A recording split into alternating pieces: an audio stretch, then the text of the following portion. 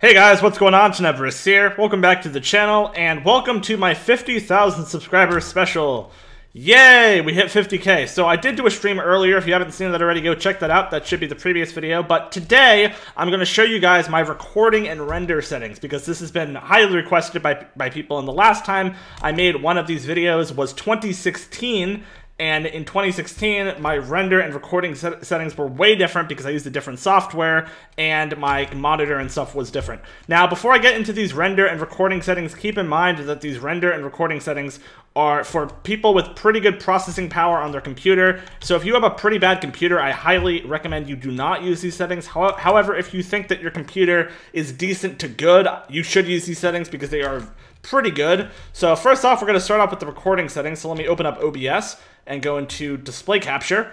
So you can see right now that I actually use a software called Streamlabs OBS, which is essentially OBS 3. There's OBS and then there's OBS Studio, which is kind of like OBS 2, and this is basically OBS 3. So Streamlabs OBS, I'll put a link to that in the description. Anyway, it inserts my chat box, alert box, browser source. That's all for streaming, but I'm just going to go over the recording settings at the moment. So basically, you can see that I'm actually recording in 240 FPS, which is basically what I'm using at the moment. But let's go up to this gear right here, which is going to tell us our settings. So skip stream. If you go to output, you can see that here's streaming. These are my streaming settings, by the way. Recording. I'm recording, this is my recording path, that doesn't really matter, right? Recording format is MP4. Recording is NVENC. That's very important because, I don't know, if I set it to 264, it gets blurry and stuff. Rate controls on CBR and bitrate is 30,000, which is actually not that high. I've had it before on 35,000, but you know, you can change it to maybe 20,000 is probably the lowest I would go, but that's how you really get that clean render. That's how you really get that clean look to the actual video, in my opinion. I mean, that's what people upset about my videos, that they look pretty clean, and that's how you get it. In terms of the FPS, you have to go to video, and you want to make sure that you select fractional FPS type and put the numerator to 240 and the denominator to 1, and therefore you'll get 240 FPS.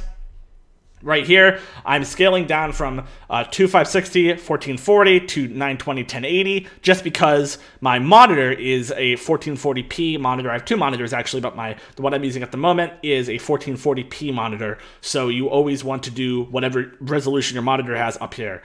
Other than that, there's not much else for me to show you in the recording settings. Let's get into the render settings. So let's actually use this video that I'm recording right now in Sony Vegas, and we'll take a look at my render settings. Alright everyone, so I currently use Sony Vegas 14. I'm thinking about upgrading to a later version, but at the moment I use Sony Vegas 14, but most of this stuff shouldn't change between different versions of Sony Vegas.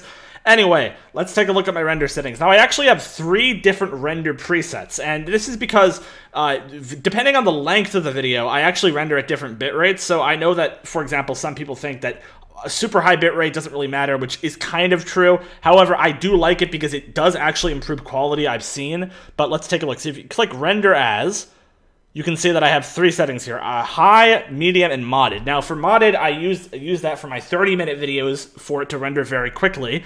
And then I have a medium setting for kind of 10-minute videos, which render slower than the 30-minute ones, but still faster than the short ones. And then I have a high normal one for my normal kind of commentary videos that are like 3 minutes.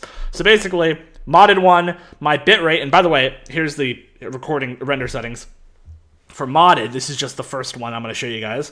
You can see that the frame rate is at 60 FPS, the profile is high, the frame size is 1440p, and you make sure that you select constant bitrate is at 28 million, and variable bitrate I used to have on, but I turned that off because apparently constant bitrate makes it look a lot better.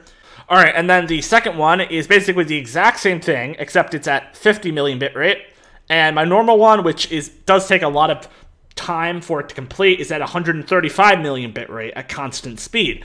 If you go into project properties here, if you go to file and properties, you can see project properties. Now this is my project properties. You can see that I'm at 240 FPS. This is what the footage is. You can see that I'm using Smart Resample. Now I do occasionally go here and right click on here and click properties and disable resample. However, I don't do that often. I kind of just leave it how it is because it does actually add a decent motion blur. A lot of people don't like that, but I think it looks kind of cool. It doesn't like destroy the screen or anything when you turn side to side or move at all. So it is pretty good, but yeah, if you have any more questions about my render settings, let me know in the comments. I think I went over most of everything.